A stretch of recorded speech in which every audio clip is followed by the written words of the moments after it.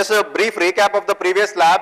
What was done was introduction to microcontrollers in general, some idea of the sort of resources that are available in a microcontroller.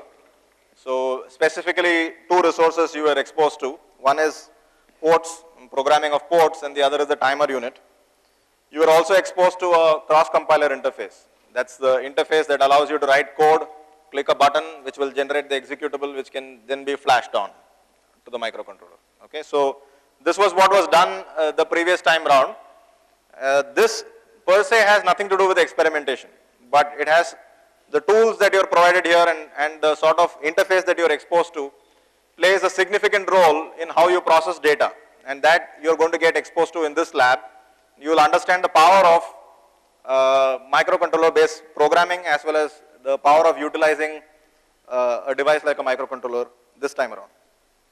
Okay, so this lab gets interesting. So what you will end up doing is you will understand the power of microcontrollers, especially the programming part of it, in the context of real-time data processing. And why is data processing important? Is because sensors put out pieces of information which need to be processed and which need to be analyzed for you to make sense of any experiment you may conduct in which sensors are giving you measurement information. So it's important to be able to process data suitably, and this will be the last in your series of how to process data. From now on, you will just be using sensors. Okay. Specifically, you will understand two things. You will learn how to build some filters, specifically discrete time filters, and understand their behavior. The idea of this experiment is not to learn how to build these filters alone, but to understand the importance of being able to do real-time data processing on microcontrollers, and this is just an example for you to be able to do that. You will use a discrete time low-pass filter to suppress noise from a noisy sensor. So a sensor will be given to you, a contraption will be given to you which produces a significant amount of noise, and the noise that comes out of there also can be varied, and you will be asked to filter that noise out by suitably utilizing infrastructure that incorporates a microcontroller. Okay, so that's what you will end up doing in this lab. And the key thing for you to understand at the end of this lab is that you can get all this done only through software coding, provided you have the necessary infrastructure in place. So microcontroller with appropriate signal processing circuitry. So the power of being able to code what you want to code and get real-time signal processing done will come through in this lab. So the setting for the experiment is as follows. You will have an analog input that goes through an ADC. Okay, this analog input can come from any source. It doesn't matter what the source is. It can be a sensor, or it can also be something that emulates a sensor. It need not be a sensor. As far as the rest of the circuitry goes, it doesn't care where the analog input is coming from. Okay? So an analog input is processed by an ADC. So you get what is a digital representation or a quantized representation of the analog input. Okay? So that's what you get out here, which goes through a microcontroller. So you take in, the microcontroller takes in quantized input at discrete points in time. Okay? So what the microcontroller deals with is quantized discrete time data, processes the quantized discrete time data depending on the code that you write, and it outputs quantized discrete time data. Okay, which is then converted into an analog signal, which is a continuous time signal, not quantized anymore, through a DAC. Okay, this is a setting for the experiment, and we'll understand why this setting makes sense for the sort of processing that we want to do. In fact, this is the setting for any sensor interfacing that you would do ever. Okay, so this setting is very important for you to understand. You may or may not have the ADC, depending on whether the information from the sensor is already quantized or not. But if indeed you're dealing with analog signals, this will be the setting for any signal processing infrastructure that you may see in any experimental setup. Okay, so it's important for you to understand this. Okay. Now, if let me briefly allude to something else that you have done. Okay, so what we are talking about is analog signal going in to an ADC, quantized information coming out, which is sampled by a microcontroller, does something with it, processes it, produces some other quantized discrete time information, which goes through a DAC, produces another analog signal. Okay. Now suppose I took this part of it out completely. Suppose this was not there, then you just have ADC, quantized signal, DAC, this stuff coming out. Okay, this you must have done in one of your experiments. I think this is experiment number 3. Take an analog signal, do ADC on it, produce bits indicative of the analog value, then reconstruct it with a DAC. Okay, so this is experiment number 3, I think. The difference here is that you stick in a microcontroller in between. This is experiment number 5. Okay, so there is a reason for why ADC, DAC, etc. was introduced, and we will do something that you ended up doing in your first experiment, which is low pass filtering, but we will do it in the microcontroller. Okay, that's what we will do today. But the key thing for you to understand is it's not low pass filtering that we are focusing on. It's some processing of data. Okay, and that can be done in the microcontroller. Now, what the microcontroller would do is that in this case, the idea is to reconstruct. Okay, in the experiment number 3, the idea is to make this or worry about what sort of sampling rates you need such that what goes in is approximately the same as what comes out. Okay, that was the idea of this experiment, to understand the rates at which you need to sample such that what goes in here is very similar to what comes out here. If you sample too slowly, then you have a problem of aliasing. If you sample too quickly, you don't have any special problem as such in terms of reconstruction, but you may be utilizing excess resources than necessary. Okay. In this experiment, the idea is not to produce the same thing that goes in here over here, but modify what goes in here and produce something else here which takes into account some aspect of the signal that goes in here which you do not want to see in your process data. Is that clear? Is the intent of the experiment clear? So if I call this signal as U of t,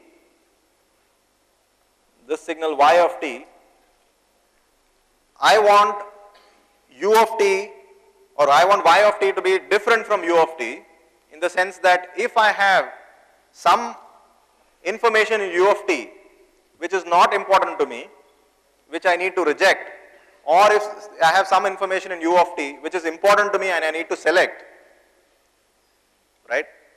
That job of rejection and selection is done by the code sitting inside the microcontroller. Now this setting remains, I hope you can understand that this setting remains the same irrespective of what we are processing. You are always going to encounter a situation that what you are sensing is going to contain information, some of which is useful, some of which is not.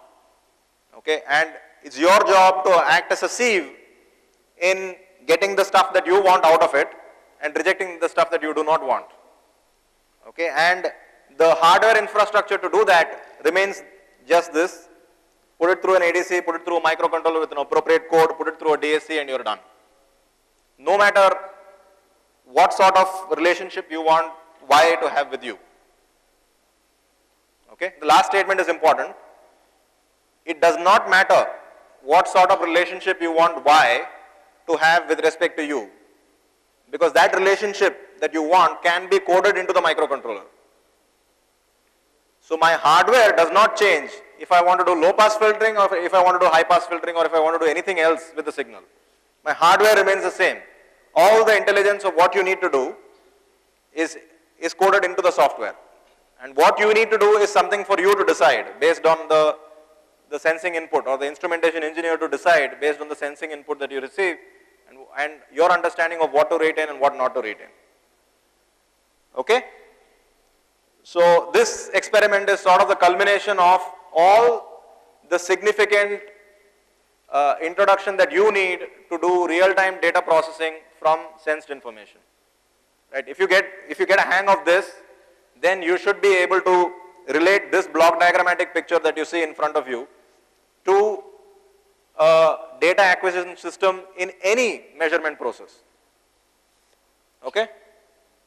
Fine. So that abstraction is something that you're only exposed to now, but for those of you who end up being engineers, you will at some point in time see that this abstraction makes sense.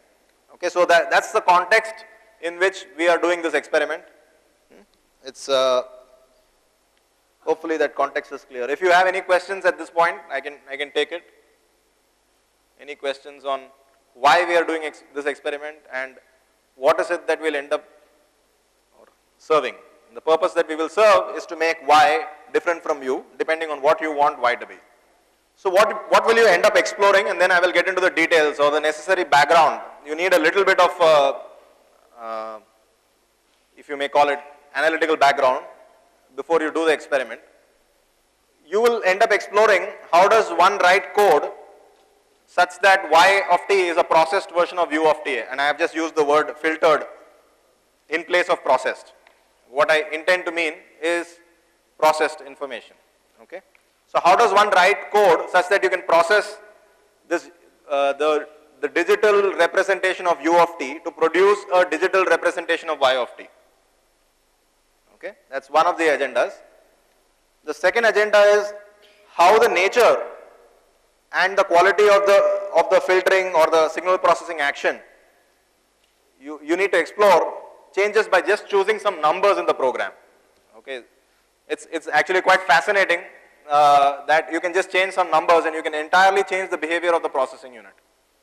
Okay? And we will see why that happens through some examples that we will go through, but you will actually see it happening. Okay? And just to make things of relevance from an experimentation point of view, U of t, the signal U of t after you have done your basic set of experiments, will also be obtained from a noisy sensor. That is, we will give you a noisy sensor, a contraption that keeps producing noise, and you will have to kill the noise through the same sort of hardware that we are talking about here. ADC code in a microcontroller, DAC. And you will see that you will be able to kill the noise, or you will be even able to accentuate the noise. You can do lots of things. So all of that is there in the code. Okay? So that's what you will end up doing this time around. Any questions? So the question here is what do you mean by accentuate the noise? It means increase the noise. Accentuate is to make things worse or to make things sharper. That's the word, accentuate. Okay, so now we'll build a little bit of background. Okay, and I'm going to relate it because we are going to end up doing low pass filtering as an example, because you have seen such processing action before in your RC filter circuit example, where you built a elementary low pass filter as a means to get used to the oscilloscope, function generator, etc. So we will just revisit that very shortly, 5 minutes of that, and then we will do the same thing in discrete time and understand why we are able to do the same thing. So you have to pay attention here because this is conceptual. This is not some plugging some wires here and there and observing something. Okay?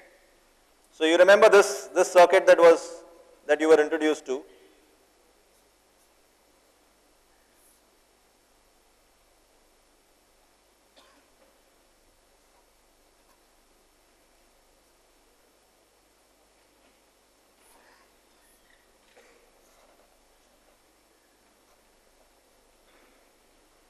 How many of you remember the circuit?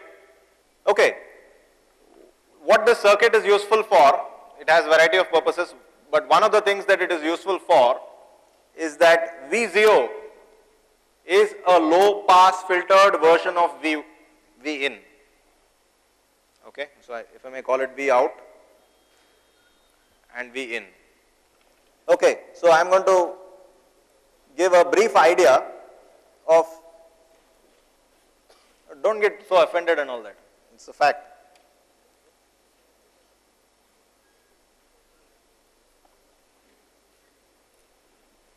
So I am going to give you an idea of one example of what it means to construct, or what it means for something to be low pass filtered version of something else.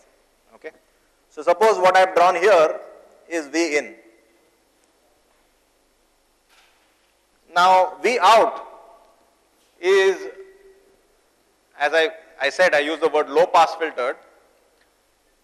V out is a sieved version of V in. Okay, so let's try and understand that. You have all seen a sieve at home, right? So the sieve has a netting in which if you put something from the top and you shake it, you get finer particles below and the coarser particles are left retained at the top. Everybody must have seen this. So low pass filtering is like a sieve. What does the sieve do? It lets finer particles go through, does not let coarser particles to go through. Okay? Low pass filter is a special type of a sieve, except that what you are dealing with is not particles but signals. It lets signals which do not shake around much go through,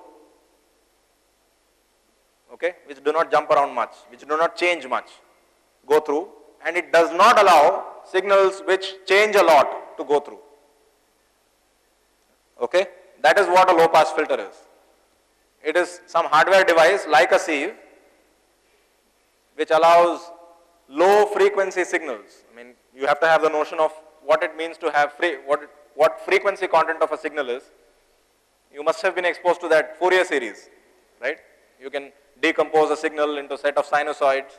So we are talking about decomposition of signals yielding only low frequency sinusoids. Okay, but I won't go too much into that.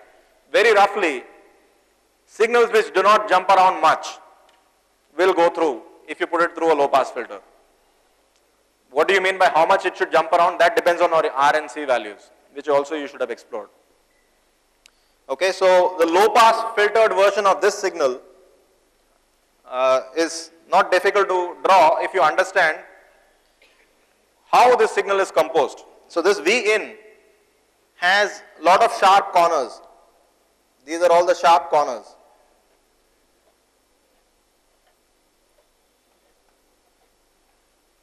Right?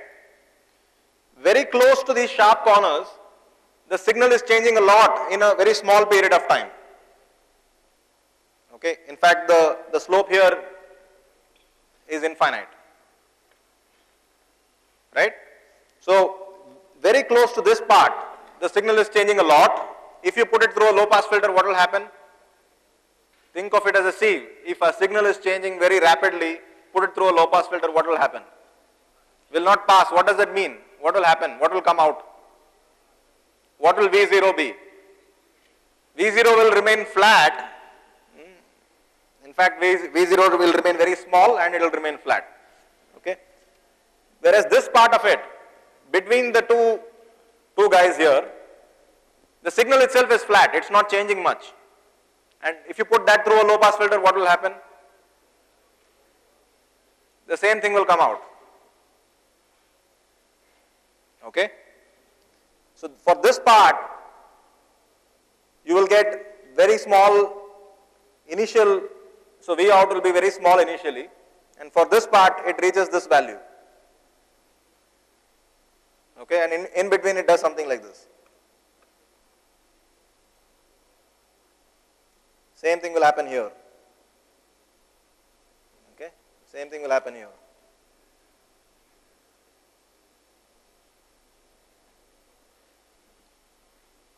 Okay. How the hell did I connect those things up? If you think a little bit about it, you will also get it. It's not very difficult. the important point I want to highlight to you is that I did not write a single equation here. If you believed that this circuit indeed behaved as a low pass filter, I am giving you a qualitative argument for you to understand what it means for something to act as a low pass filter. Okay? So let me just spend a couple of more minutes on this. So this is your V out, okay? This is your V out. And then we'll get into some detail on what we are going to do this time around. Okay, so now I'm going to ask some smart fellows here, right, audience? It's supposedly a sinusoid, really not a sinusoid.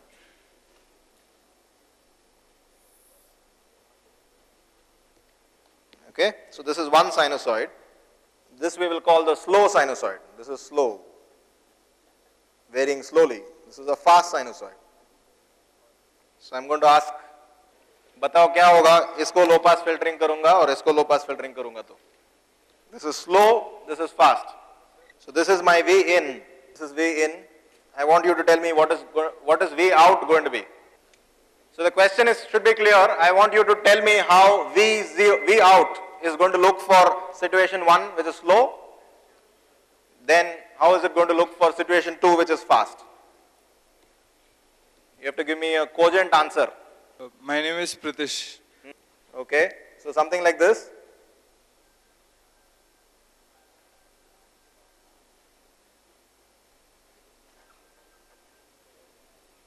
In the case of the faster one? Similar, but the amplitude will be a little smaller. And? The amplitude will look a little smaller. Yeah, that is correct. What you are saying is correct. Amplitude will be a little smaller and something else will happen. And it will be slightly displaced from the... Yeah, very nice. Thank you. So it will look something like this.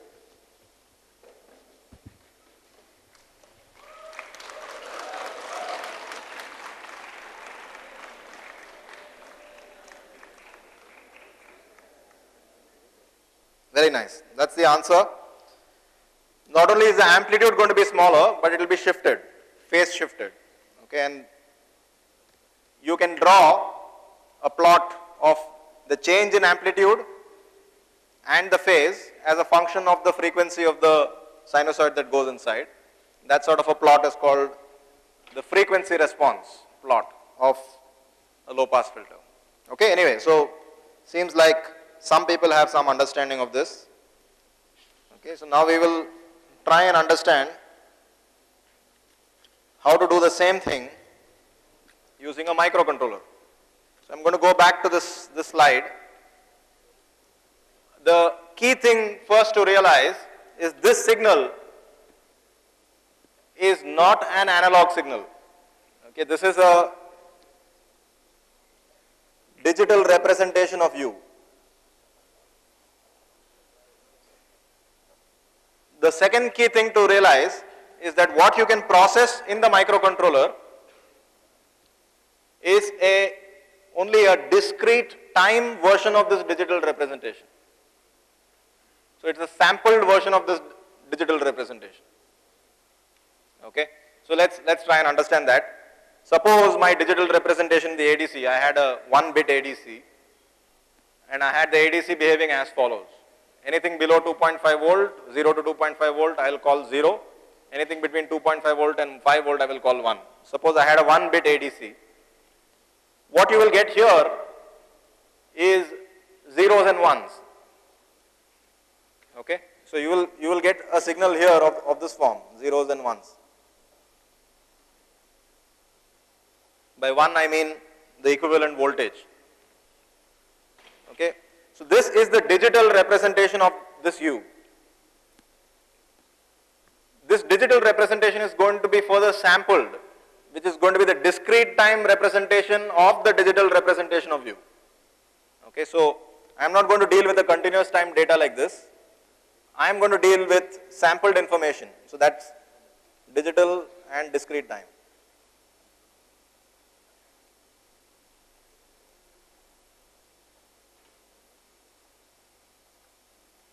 Do you understand what I am saying here? So this will be 1, 0. information in between is lost or it has to be reconstructed through the DAC. Okay? This is the sort of information that the microcontroller can handle.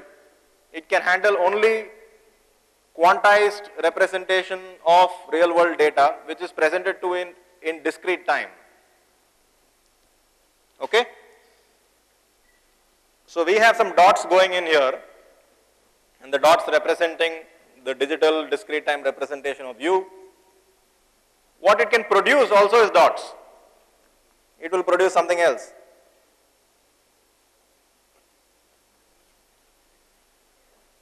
Okay, so let's try and understand this a little better. So I have the microcontroller. What goes in as far as what the microcontroller is going to do with it is discrete time data. So if I may draw a graph of this discrete time data, one way for human beings to interpret what is going inside is that some discrete values are going, some values are going at discrete points in time. So this is 1 sampling time, 2 sampling time, 3 sampling time. So this is the time axis, and the values that go in make sense only at these discrete points in time. Okay? How many of you have lost what I am saying right now? You're lost. Why are you lost? Tell me. Do you know what sampling is? Huh? I am picking only those points in time when I can gather data. We all sample. Okay, so a lot of things are happening in your life. Things are moving seemingly in a continuum, but you pick only those things that register in your brain, things that you just pick out of what is happening in reality. So you are sampling information from reality. Your brain works like that. Microcontroller also works like that. Okay? You understand sampling? Sampling of U. U is sampled. Sampling of digital or analog, right? You can do sampling of analog signal, right? And then you can think of it in two ways. One, you discretize or you quantize it and then sample it. The other, you sample it and then quantize it. There are two processes happening. Okay? So sampling and quantization are two different processes. One is happening in the time scale, the other is happening in the Y scale. Sampling is happening in the time scale. You are choosing things. Quantization is happening in the Y scale. You are saying that this to this is 0, this to this is 1. Okay, two processes are happening. Anybody else who has not understood what sampling, discretization and quantization is? Who else put up your hand? Anybody else who does not understand this picture? This is the way of interpreting what goes into the microcontroller. Okay?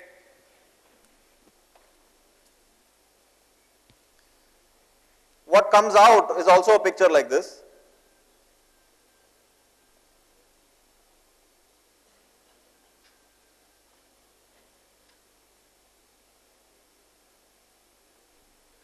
Etc. Okay? It's convenient for me to call this signal U of kt, okay, implying that it is discrete time data. And for convenience, this k is also dropped. So this is U of k. This signal I will call Y of kt, implying that again it is discrete time data, Y of k. Okay? So the microcontroller's job is to pick U of k, do something to it and produce Y of k. And this Y of kt then goes through the DAC to produce Y of t. Okay? So what you need to decide is how to relate, the code decides how to relate Y of k to U of k. So that is the main thing you need to understand. Code decides how Y of k is related to U of k. So now we'll try and understand how you can relate them to make u of k behave the way you want depending on what y of k is. So we'll take some examples.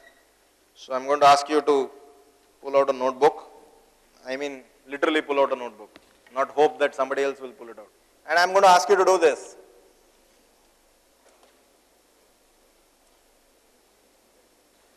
Suppose I relate y of k to u of k in this fashion, and we'll understand why we have out of the blue chosen some crazy architecture. Y of k plus 1, 0.5 times u of k plus 0.5 times y of k. So let's understand what we mean by a statement like this. Some equation is written, okay? What does this equation mean? I am saying that the code that is sitting inside the microcontroller, I am assuming that that code does this job, this operation. So the code has to relate y of k to u of k, okay? And I am telling you that the prescription by which y of k is related to u of k is this, okay? So now let's try and understand if this is the prescription, what happens? Okay, obviously to construct the next value of y of k, you need the previous value of y of k. So there is memory in it already. You need to have memory for you to be able to construct this, and microcontrollers provide you that feature. So we will start with y of 0 to be equal to 0, and u of k keeps toggling between 1 and 0. So u of 0 is 0, u of 1 is 0, sorry, u of 0 is 0, u of 1 is 1, u of 2 is 0, u of 3 is 1, it keeps toggling. So now you are going to work out for me and plot u of k, which is easy to plot. U of k goes like this.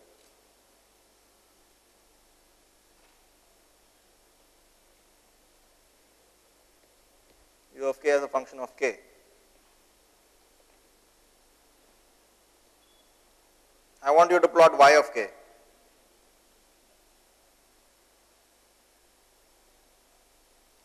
Trivial problem, you just I need to compute some numbers. What is y of 0? Y of 0 is 0. I have already said that. Y of 1, 0.5 times u of 1 plus 0.5 times y of 0. Oh, sorry, y of 1 is 0.5 times u of 0 plus 0.5 times y of 0, which is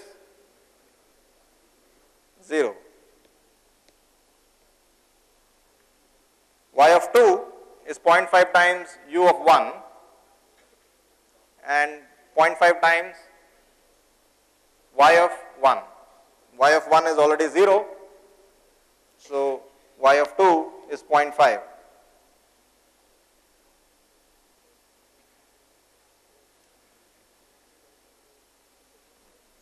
What about y of 3? Y of 3 is 0.5 times y of 2, which is 0.25, plus 0.5 times u of 2, which is 0. Okay? So y of 3 is 0.25. What about y of 4? 0.5 times y of 3, which is 0.125, plus 0.5 times 1, 0.625. You can keep going on and on. What do you think will happen to this series, y of k? We'll do one more, maybe you get an idea after that. Y of 5 is 0.5 times y of 4, which is 0.5 times 0.625, 0.3125, plus 0.5 times 0. Slightly more than this number. Any guesses on what is going to happen? What is that value? Yeah, it's pretty good. So this series is going to do something like this, but it's not going to grow beyond some limits. Okay, so you must have done something like this in sequences and series somewhere, calculus, some point in time in calculus. Anyway, from an engineer's perspective, what needs to be communicated is that U is jumping around quite a bit, is jumping around by 1 in every instance. Y is not jumping around by 1. It is still jumping around, but it is not jumping around by 1. It is jumping around by a much smaller quantity. For example, here it is jumping around by 0.25, then 0.375, then little less than 0.375, etc. Definitely the jumping around is lesser. Is that clear? But it still jumps around. Not only does it jump around, the points at which it jumps around is kind of shifted. Look at this. Here it is 1, here it is 0. Here it is 0, it's doing something else. Here it is 1, it's doing something. Okay, so there seems to be some sort of shifting. Okay, this is in fact a low pass filter in the discrete time domain. This jumping around is too much. It's a fast jumping signal, and what you get is a lesser amplitude, whatever he said, Pratyush said that. Lesser amplitude signal but phase shifted signal. If I can draw an envelope, the envelope is drawn only for convenience, it means nothing else. Okay? All the intermediate values means nothing. Okay, but I am only drawing it for the sake of visual convenience. It's not a triangle wave. Okay?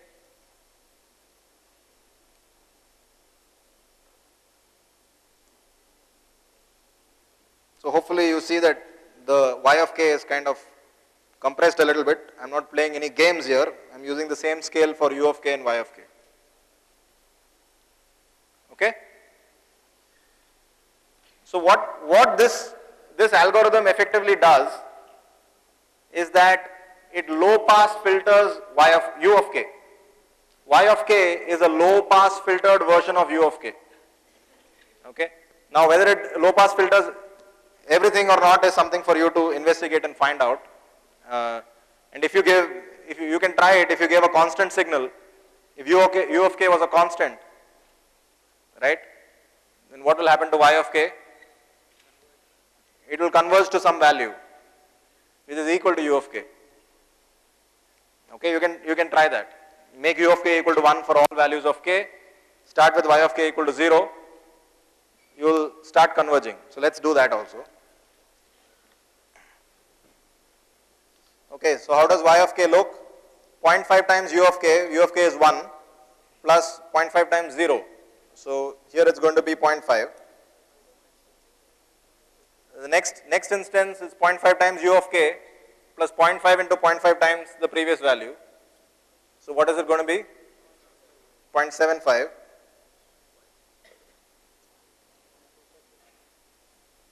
Then it's going to be 0.875. This is just a geometric series.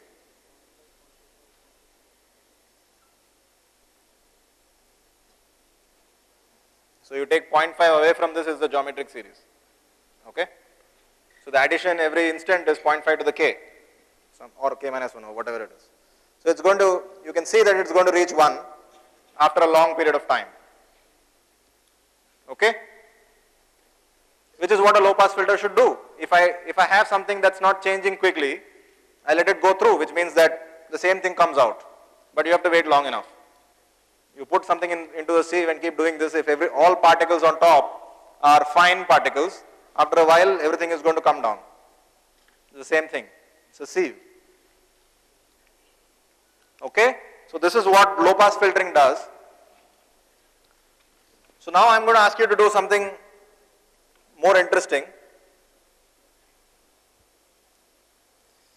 Okay, so let's work with this picture. So this is y of k plus 1 is 0.5 times u of k plus 0.5 times y of k. Okay, that's this picture.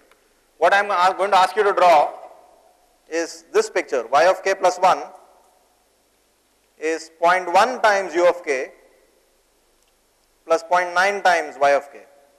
Can you quickly draw this picture? It shouldn't take you much time. Same u of k. Yeah, u of k remains 1 for all values of k greater than 0. Okay?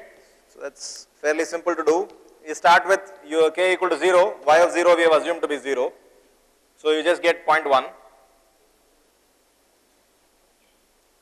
Next value will be 0.1 times 1 plus 0.9 times 0.1.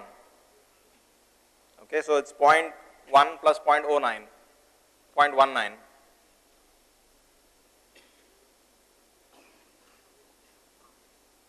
And next value is going to be 0.19 times 0.9, right?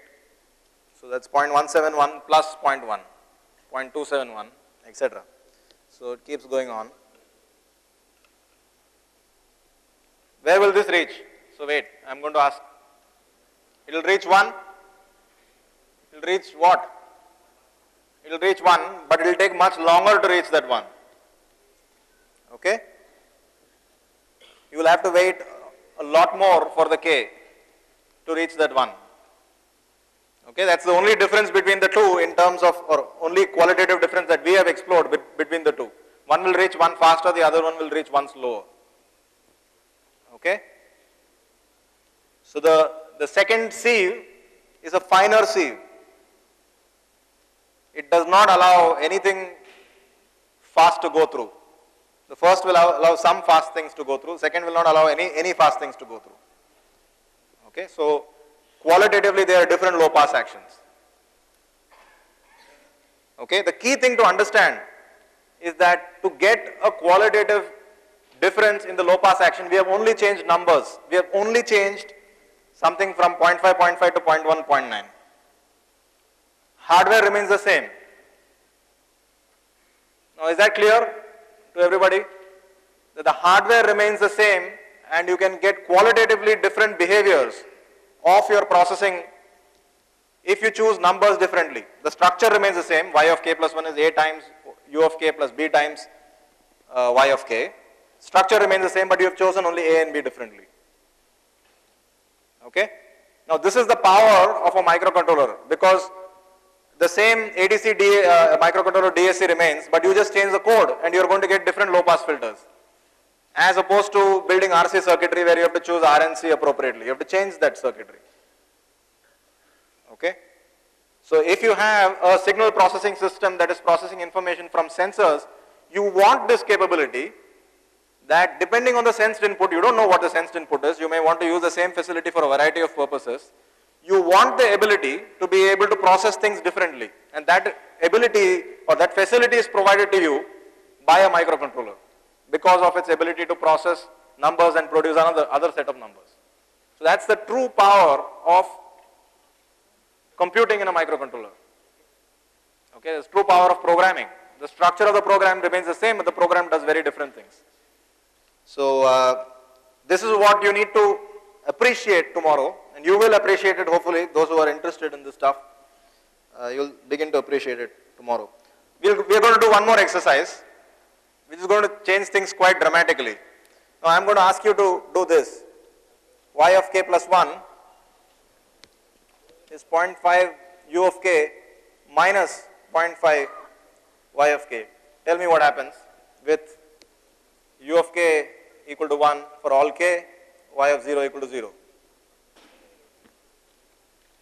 Okay? Again, fairly simple to draw. Y of k versus k. Y of 0 is 0. Y of 1 is 0.5 times u, which is 0.5 minus 0.5 times 0. Okay, so it's 0.5.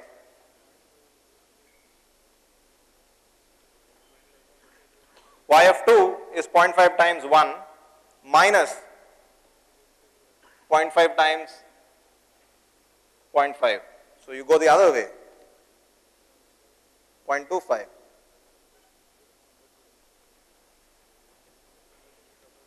Okay? Y of, so this is 1, this is 2. Y of 3 is 0.5 times 1 minus 0.5 times y of 2. Y of 2 is 0.25. So that's negative 0.125 plus 0.5, it's plus 0.375. So halfway here. But what you have done here, there is a qualitative difference between these two. First of all, you are not settling at 1, you are going to settle at 0.5. That's besides the point. The main thing is that you are oscillating now. You were not oscillating earlier. In one case, you are just going asymptotically, and in this case, you are oscillating. So something that was smooth has now become oscillatory. Okay, this is the inverse of what a low pass filter is. It's a high pass filter. Okay, and all we did was change a number. 0.5 became minus 0.5. It can't create none of these first order filters will not have the ability to create something on its own. Second order filters can. You can make it behave like in resonant fashion. Resonance is just, you just need an input and people will go crazy oscillating like this. No, there is an input frequency because because y of 0 starts with 0. Okay, we can have that discussion. Anyways, you are getting a ripple without any ripple being given to it.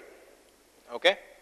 So the point I want to highlight is that by changing numbers, you can get very different characteristics. Okay, so you can build all sorts of different filters. This is only one structure, and just that single structure, by changing numbers, you are getting very different characteristics. Okay, so now you can imagine if there are infinite set of structures with infinite combinations of numbers that you can choose for those structures. Obviously, you can get infinite different ways in which you can process u of k to produce y of k. All the infinite different ways are available to you as a programmer. It's up to you to choose what makes sense. Okay, so if you want to do low pass filtering, do low pass filtering. If you want to do something else, do something else. But the structure remains the same, ADC, microcontroller, DAC. Okay? Is that clear to everybody? Okay. So what the DAC does is take this y of kt and produce y of t, which is, in principle, all it does is interpolation. Okay? The act of converting something which is a digital representation to something which is analog is interpolation. You have to fill in the gaps.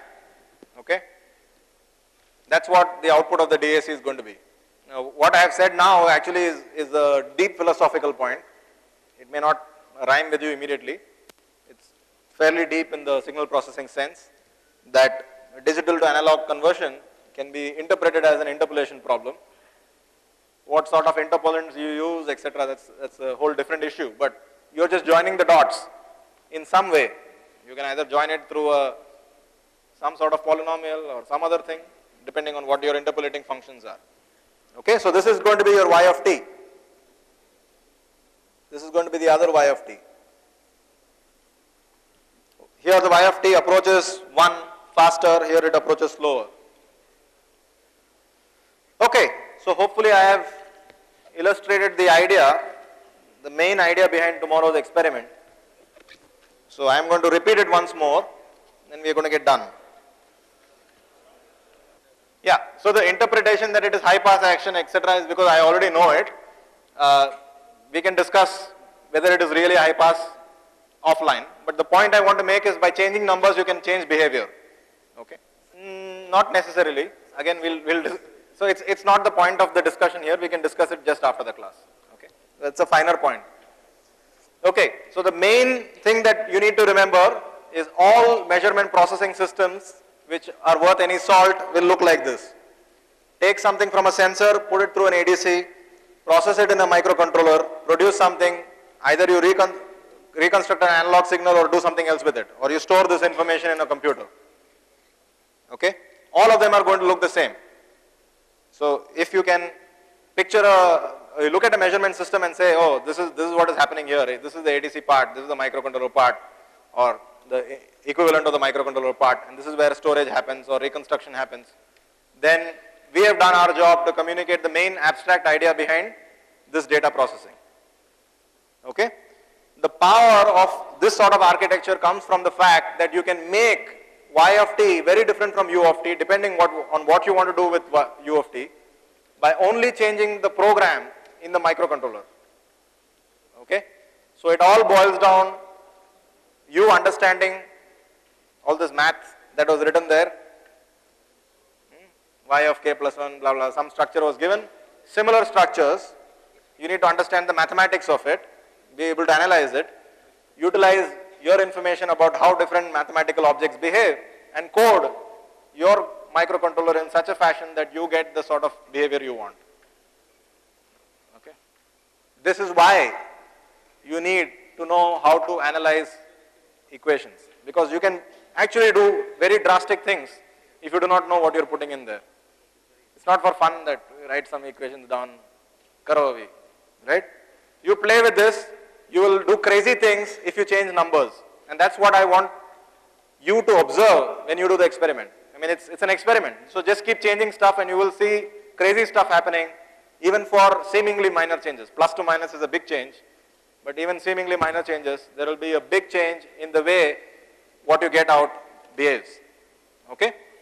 So with this, the introduction that you require. So I hope now you understand why it was important for you to know what an ADC is. You have to have physically seen the beast, what a DAC is, physically seen it, what a microcontroller is, have some idea of how it looks, how to work with it, what a cross compiler is it. All that is necessary before you get to this point. This is a culmination of all our efforts so far.